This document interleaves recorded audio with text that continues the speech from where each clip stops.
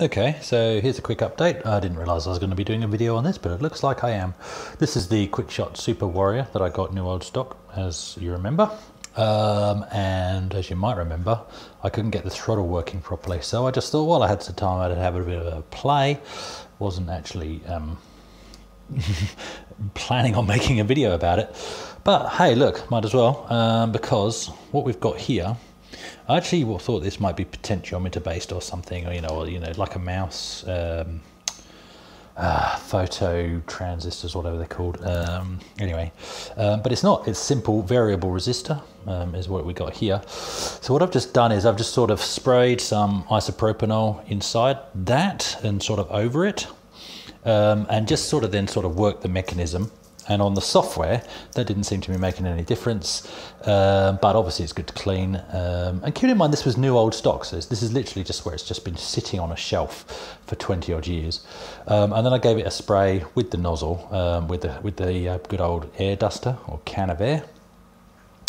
All while plugged in, by the way, because I'm lazy. So watch this red bar when I twist this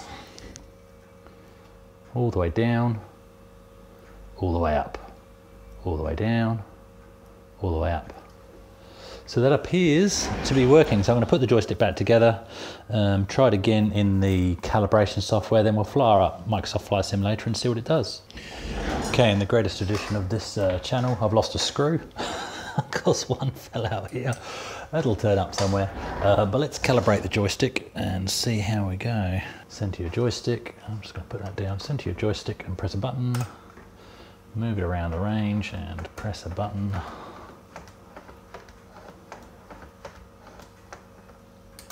And confirm. And now let's do the throttle. Oh, look at that. Can you see that? All the way to the top, all the way to the bottom, all the way to the top, all the way to the bottom. Press a button and finish. Right, let's see if Microsoft Flight Simulator is happy. Okay, so we're in Microsoft Flight Simulator. Before we kick off, found the screw. So, in fact, let's just plonk that back in before we lose it again, shall we?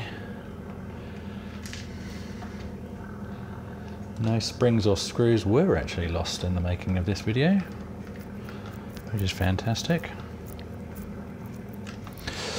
Right. And is brake on? I don't know. Can't see it. Throttle up. Oh, brake must be on. How do I turn my brake off? Can't remember.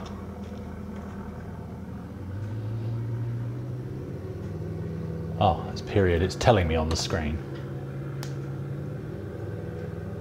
Full stop. Period. You don't stop things moving with a pit. Oh, maybe you do.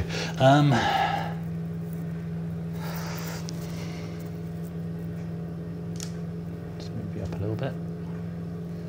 Sorry about the joystick being in the dark, but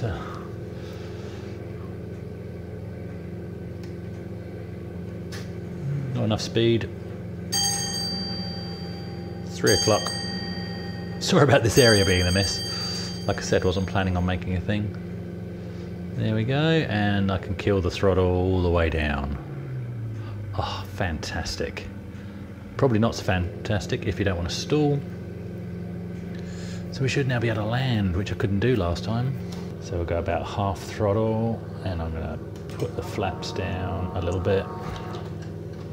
Put the gear down, flaps down a bit more. I'm way too high. Way too high. I've dropped the throttle right back. This is not good. This is not good. Why isn't the nose going down?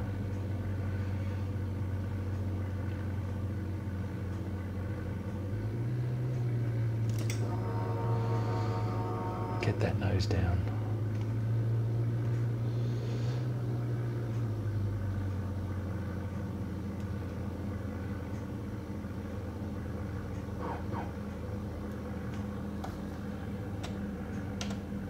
Brakes are on.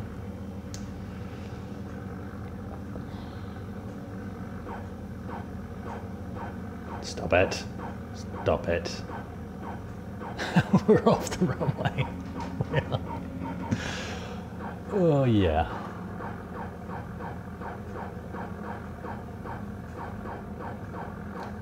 Well, anyway, the throttle works, which means this is fixed, which I'm very happy about, which means, I guess, we have to see what this is like on another video in the future. Oh, I crashed. This will be better. All right, cheers.